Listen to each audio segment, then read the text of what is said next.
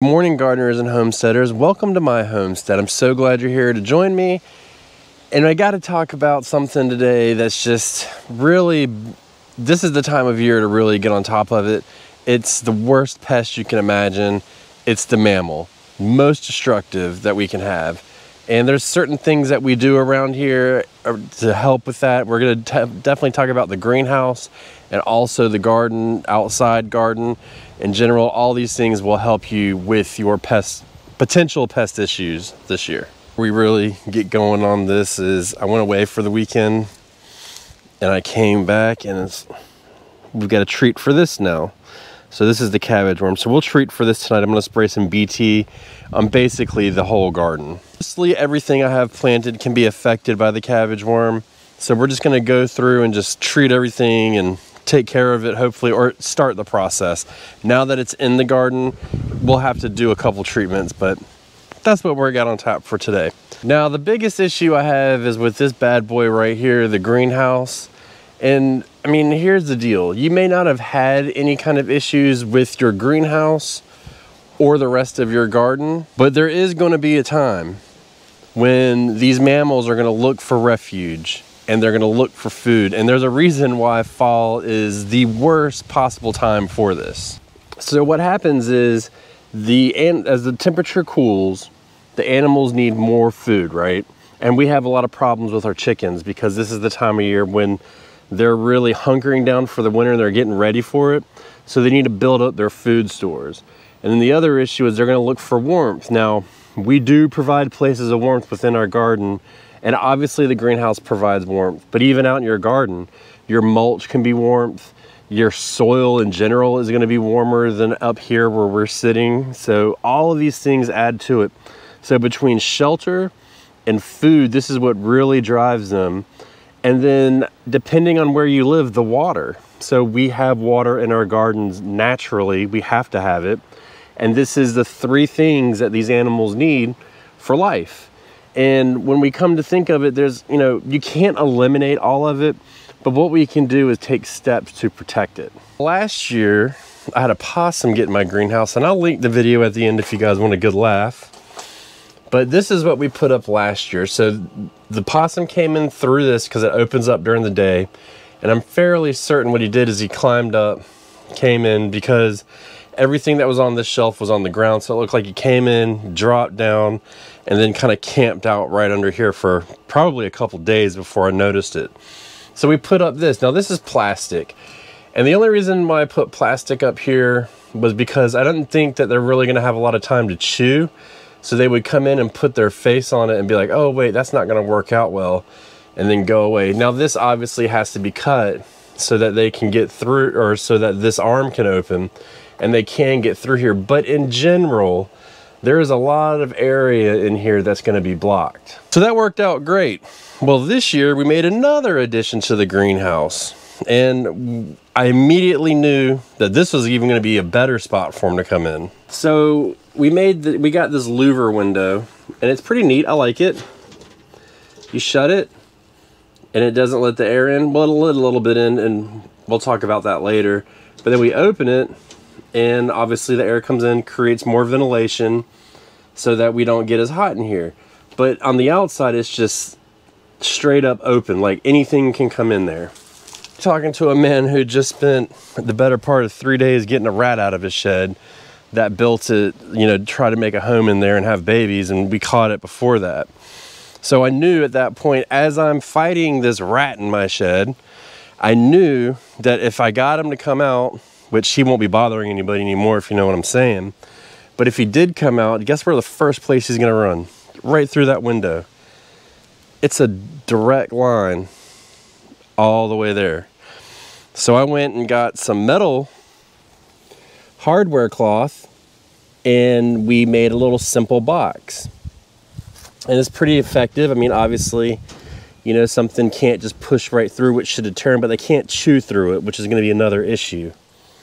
So all we did is we folded the corners over and measured it, all that stuff. And the only tricky part is going to be right here. You have to cut it before you can make that fold. Now you can see here that it's not perfect, and we do need to adjust it a little bit more. And I do need to figure it out. But for the most part, it definitely deters animals from coming in. If it wants to climb up here and get in, then you know what, you've earned your spot. Can't do but so much, you know what I mean? And the other thing too is if you don't need to have the door open, just keep the door closed. It's that simple. So this is how we eliminate our pests in the greenhouse. But when it comes to the rest of the garden, you can't do that. If you're watching this video, clearly you've either had a pest, a mammal of some sort get into your garden and destroy it, or you're worried about it. But if you've had it happen, what have you done to try and get rid of them? Let us know in the comments below, because I'm gonna go ahead and tell you, it may not be what necessarily works, but what doesn't work that helps the most people. And just let us know, because I wanna know what other people are doing too, because I know you guys have other kinds of pests than we do, and there's some crazy ones out there. So let us know in the comments below. Look at this thing, it's wide open. What am I gonna put, metal cages around it? Am I gonna put, you know, anything that is soft they can chew through? Typical culprits are gonna be mice, rats, raccoons, possums, groundhogs.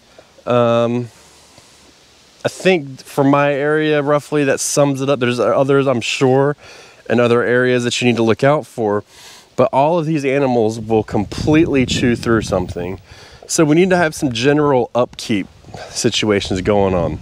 Now, I will tell you, every time I put any kind of like a cake fertilizer in the garden, or not a granule, but like pellets, that night, the animals get in there. I don't just mean wild animals either. My dog is attracted to it. So we'll put like a high nitrogen pellet fertilizer in there, a lot of blood meal, probably some feather meal in there or something. And my dog's straight attracted to it. The cat will dig in it, you know, and then at night we'll come in the next morning and we'll see where animals have dug into the ground and eaten it.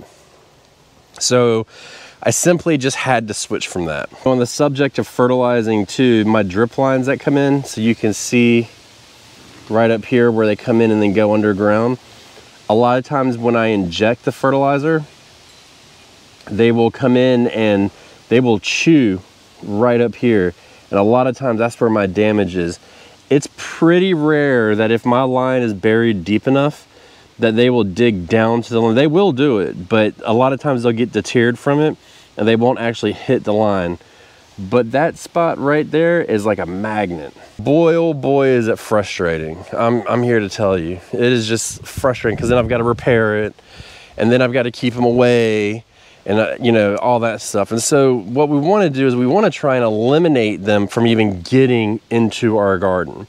Now, if you have a dog or a cat, that definitely helps, as long as they're not the culprit. But what we've done this year, and I've got two different kinds of, and I'll show you, is I'm using, I think they're called like sonic repellents, audible repellents.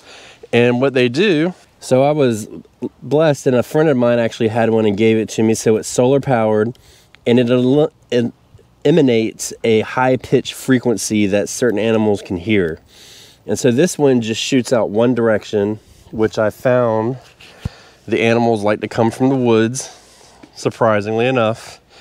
And not only do they like to come from the woods, but they usually start here at our compost pile. Now I know you're probably thinking, well, just cover your compost pile, which you would be correct, but that's an incredible pain. And we are just about to start ramping up our compost production, which we're going to do a video about soon, about how to speed it up, or how I speed it up, I should say. So typically it's not that much of an issue, but this year it'll bring it in. But that seems to have worked. Now, since I'm over here, before I show you the other device, we do also have this solar powered floodlight. Now, there's kind of an issue with this. So here's a solar power floodlight here, and I did practice it on my cat, where she would walk through and set it off. And I have different solar powered floodlights throughout my garden. I have one on top of the greenhouse. I've got that one over there, which does spread pretty far. And then I've got some in the wild garden over here, which I'll show you when I get over here. And they do work to an extent. So I've got one on this pole here and this pole here, and they actually do work. And I did turn this one so when the last time I fertilized, where it would just come straight in. But we also have this repellent too. And this one actually does a 360 degrees, so it's got a sensor on this side. And if it's going off and the frequency's hurting your ears, I do apologize. We've got one on this side and that side. This one's pretty nice because you can have it do a frequency for like raccoons and possums. You can have it do a frequency for deer and foxes and stuff like that. And then you can also have it where it's like a siren. I mean, like almost like a car alarm. And it'll light up and everything, which I had that on. It went off one night and woke me up, so we went on from that. But those seem to really help. I wasn't so sure about it, but they really do seem to help a lot. So we set those up in those key areas. Now that one, I do want to get more of the 360 ones, because even though I'm protected over here on this side and over here facing that way, we have all of this over here. And one day they're gonna get smart and they're gonna come out this way. So we wanna get another 361 to put in the front here. And so anything that comes in the area, it'll obviously scare it off, and that's what we want. Now the issue with the lights and even the audible ones is the animals can end up getting used to the position of it, and they're smart. They'll figure a way around it. You don't have to do anything crazy, but what I would recommend is every once in a while, just coming out and just changing the position of it. You may move it a couple feet this way. You may just spin it on its axis or something like that. Something to keep the animals guessing all the time. So the lights they lose their efficacy after a while because I can't really move them much. And truth be told, we use them to kind of navigate as we go to take care of the chickens and stuff like that at night, especially this time of year when it gets dark early. So that does help with that, but if you couple it all together, we're doing everything we can for the most part, minus putting up fences and stuff like that. But moving those sonic devices around will help. At one point, I had some over by the bees, and then I was getting things come straight through. As a matter of fact, let's go look at it, I'll show you. So for a while, it was right here in this corner, and you can see, if we went all the way down the line, you can see where something has come and dug all the way on this back side of it. Even coming up here. You see that? That's just where an animal has come and dug into it. But when we put that sonic device there, we didn't have that issue. It immediately stopped. So that was a good indication, like, hey, we knew that this was an issue. Last fall, we had planted our carrots and we fertilized with a pelleted fertilizer. It was some organic, I don't remember what it was, but as soon as you wet it, it would break down. It was great fertilizer, absolutely great, I loved it. But the raccoons got in there and they dug up the entire bed, and they mixed all of our carrot seeds around. Then our carrots germinated, and we kind of had to just leave it a mess for the year, and I didn't really want to do that. So this is a great way to stop it. And you need to put all of these things together in order to basically create, I don't want to say an iron curtain, let's call it a rusty iron curtain around your garden. Now, if I really wanted to, what I could do is I could come out here and set up a solar powered electric fence around the garden. It's a pretty straightforward thing. My bee mentor uses it around his bees because he's got bears. I don't have bears here really that I know of. I haven't seen any yet or any sign, but you could put that up here, and it's kind of expensive, and depending on how your garden is, it may work out for you, and it is effective. So we could put, posts periodically through, run the wires. You can buy an actual kit that has solar power. I think you can get it like Tractor Supply or something like that. That's solar powered, and put the correct amount of voltage through the wire, and you can ensure that if something gets hit by it, it's not going to be back unless it's big, and even then it probably won't. But the idea is to scare them away. I don't really want to cause pain. I just want them gone. You know what I mean? And I'm not trying to go crazy doing anything, but it really does help. And he said he's had stuff get into that solar electric fence, and then just they back off immediately. So that works out well. Any kind of audible device, if you were getting really heavy pressure, You could do something as simple as putting a battery operated radio in your garden for the night, and they will think, the animals, from what I understand, and I've done this for our chickens, will think that it's people and they won't come around. So it doesn't have to be this super complicated process. All right, so this one's for the gentleman. And ladies, if your husband or your kids are there, especially your kids, are gonna love this one. And it's kind of gross, but it does work. Urination. So peeing around your yard works, but there's a key to that. Animals will definitely go by the scent of urine, but the one thing you want to do is you want to pee high up, right? So it's like marking your territory. So if you mark your territory, let's say I come over here to this tree. I'm not saying I pee on this tree, but I wouldn't lean on it if I were you. Right here, you can pee at the base, or you can get the urine up here. And what that says is, ooh, wait, there's a big animal that lives here when they come by, because they're equating with where the urine is to how large the animal is, and that can help as well. Now, you can buy urine, different flavors of it, I guess, scents of it. I don't know, fox urine, coyote urine. You can buy all kinds of stuff and put around, but that's another way you can do it. And then I'm not saying just walk out there and chug water and get to peeing, but you know, sometimes if you gotta go, you gotta go. And this is what it is, and it's a proven method. So that's the big thing about keeping them away. Another thing is, don't give them a reason to be here, okay? So your raccoons and possums and stuff, they don't eat greens. They don't eat the greens, right? So if we do what we can with the fertilizer, we adjust appropriately, which, by the way, the blood meal I have not really had that much of an issue with using blood meal. That's why I'm continuing to use it. But they're not gonna come up and eat this plant right here, this Brussels sprouts. So that's a good thing. But what they will eat,